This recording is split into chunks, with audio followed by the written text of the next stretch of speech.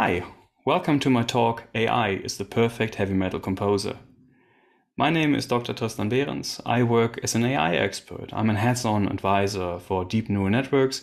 I did my PhD in artificial intelligence in 2012, and I'm also an AI musician. So sometimes, if the mood is right, I would say that I am a musician trapped inside a body of a computer scientist. If you find what I'm doing interesting, please feel free to reach out. You can contact me on LinkedIn. You will also find me on YouTube and on Instagram. I would be happy to say hello. So what you see here, a word cloud. This is a representation, a very high-level representation of a data set. So at the beginning of this year, and later I'm going to tell a little bit more about that, I gathered a lot of heavy metal music as MIDI files. So I scraped the internet and I found a lot of songs in the heavy metal genre. What you see here is that I also went through the motions assigning subgenre labels to the MIDI files that I got. You see here, a big word means it's very presented. Small word means I don't have that many samples. So you see that I have samples from thrash metal, heavy metal, black metal, death metal, power metal, doom metal, also speed metal, sludge metal, hardcore, post-hardcore, and so on and so forth. So quite a lot of material. And if I remember the numbers right, I have 7,000 heavy metal songs. So it's a good start. And as always, when you do deep learning, you need a lot of data, and I think 7,000 samples of heavy metal music are already quite a lot. But you might wonder, assuming that you have a lot of music, for example, as MIDI files, which is a symbolic representation of songs, so it's not the WAV file, it's not an MP3, it's symbolic, you have notes and where they are, and you also have tracks. The question would be like how to do deep learning with that. Deep learning, usually at the beginning, you do some encoding. And this is just an example. So what you see here on top is music. Well, if you are talented and if you are into music, you might even hear what you see there. It's a so-called piano roll. And what you can see here by the colors is 1, 2, 3, 4 different voices. It's the soprano, the alto, the bass, and the tenor. So these are 4 voices in church music. So this is singing music. And this is a piece of a chorale composed quite a couple of years ago by Johann Sebastian Bach. So this is like the Hello World. And the main idea of this slide is me telling you that if you have music, which is multidimensional, so you have pitch, you have time, and you also have multiple voices at the same time, polyphony, what you have to do is you have to map it to a sequence of discrete tokens, as you can see here on the bottom. So these are discrete tokens, and this is just one voice of this chorale that you can see here, the red one. And you see, if you look closely, there are not on events, there are also not off events and time delta. So what this is a representation of a music that we see on top there as a sequence of tokens. So the whole parallelism is dealt with. We have multiple voices at the same time. We also have multiple notes sometimes at the same time. Well, in this case, usually.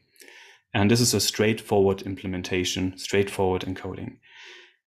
Well, and for my heavy metal music, well, assuming that I have this encoding, I just took all the files that I have and I encoded them in that way. So every file, every MIDI file ended up as a collection of text files, and those text files are actually human readable. So you can have a look and see, well, this is some kind of music. And if you have text files, well, you can do language processing, natural language processing in a shape and form of large language models for language generation.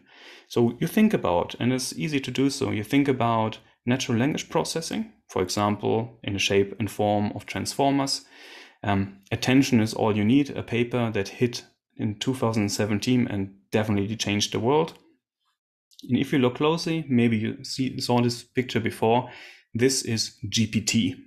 GPT is a family of large language models designed and trained by OpenAI, which are for language generation. And language generation is so easy if you think about the idea and also so effective. The only thing that is challenging here is, well, usually those neural networks are big and they require a lot of data, but how they are designed, the architecture is something that you can understand over a weekend. And what GPT does, very straightforward, it takes a couple of words in a sequence, so maybe a beginning of a sentence, and it just predicts the next word. So a couple of words in, next word out. and you think about it. And I think it's very easy for you to understand. If you do it multiple times, you can generate a lot of text with that. Same, for example, for programming. Maybe you've heard about Copilot, which was made available, well, this year. It's the same thing, not natural language, but programming language. So you have a deep neural network based on GPT that just predicts the next token in programming. Very helpful. Well, and in my scenario, you've already seen the encoding. The encoding is a text file. So I train GPT-2 on those text files, and then I end up with a deep neural network that is quite good at generating music. Well, and how did I do that? Well, usually I would sit down and implement all those deep neural networks from scratch. But this time I decided, no, let's take a solution off the shelf, just use it, and maybe I will be very happy with that. So what I did is I went to Hugging Face. Hugging Face, great company. I like it a lot. And they have a couple of modules available. So pip install transformers is the thing you would like to do. And this gives you a lot of functionality, especially functionality for training large language models, including the GPT family. So it turned out that coming up with an implementation for deep neural network for language generation, not necessary. I just installed Hugging Face transformers, and then I took all the text files that I had and threw them into that implementation. It took 4 days of training on 4 GPUs until, well, the neural network converged and was, well, generating convincing pieces of heavy metal music. Speaking of which, what you see here, music composed with AI, this is a sequence of 1 to 3 albums that I have composed this year using the neural network that I have just mentioned. The project is called Hexagon Machine. The name Hexagon Machine comes from a tiny little discussion that I had with a deep neural network. Also, the names of those albums, Robot Uprising, Digital Dawn, and New Order, they all came from me discussing with an AI what would be a perfect name. On the left side, Robot Uprising is the first album. It took me 50 days to compose, and 50 days from the idea, well, I would like to create an album using AI, to putting it on Spotify. And the most time in those 50 days was spent on actually producing the music. So doing the composition with the AI, getting the data set, training the deep neural network, getting everything up and running in the shape and form of a tool. Those were at most 2 weeks of work, where, well, the most time I spent encoding the data. The deep learning part, I think it was like 1 or 2 days. And then, well, taking pieces of music that come from the AI, arranging them, changing the structure, adding different instruments, telling a story with the pieces that AI have provided, 50 days. The second album in the middle, Digital Dawn, just took me, I would say, 2 weeks, 14 days, full-time working on that, because there everything was up and running. No more deep learning required. I just took the same neural network that I've already trained and got wild. And finally, New Order has just been released on 3rd of December this month. This took me a little bit longer because I was working on different projects by then, so I did it almost entirely on some weekends.